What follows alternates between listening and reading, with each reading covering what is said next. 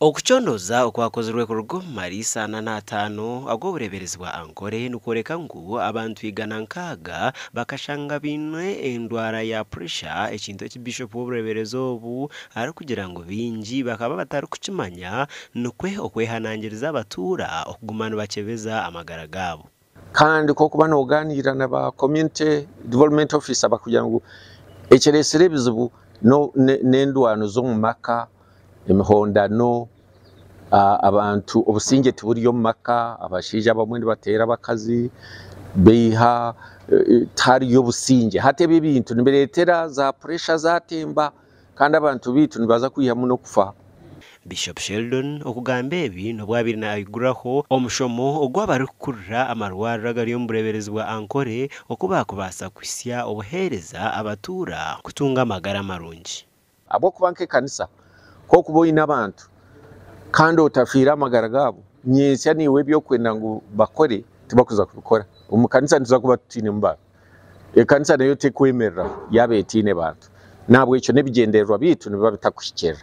Omushomo ogubira offices z'obureberezi gutebekanisiibwe aba joint medical stores begise abashahwaba okubashemerire okurebuza emibazi eyibara kuba babaherize no kumanya okwabashaho bashemerire okumanya emibazi n'endwara eziri kuteganisa abatura omukyanga kyabo.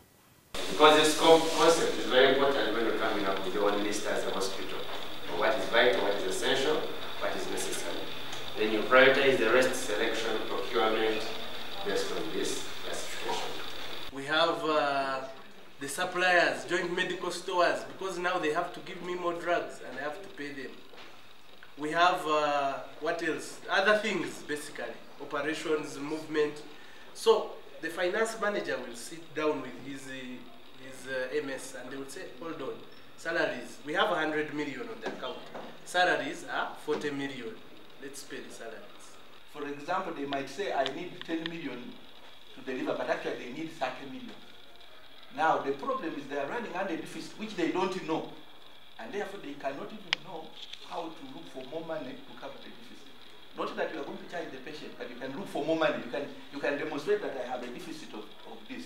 So, okwija kwabo kutraininga nikirungi aho kuba nibareba nibo kutuhereza ibyo kukoresa kandi umwe nje mbarebana n'enshobozi tukora umukubikoresa ntabwo cyo kwija kwabo kwera munonga okutebekanisa okuturabe nitukoresa emibazi okutukugitunga okutukugikoresa nokutwaza report.